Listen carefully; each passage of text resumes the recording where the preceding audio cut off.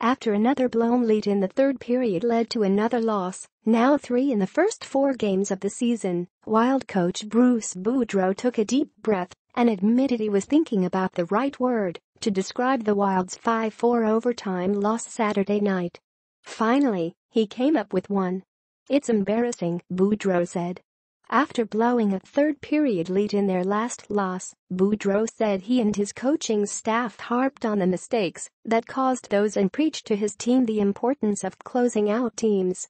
"It doesn't matter," he said, "whether it's the 4th game or 44th game," emphasizing that this trend isn't one that should be taken lightly just because the season isn't yet 2 weeks old.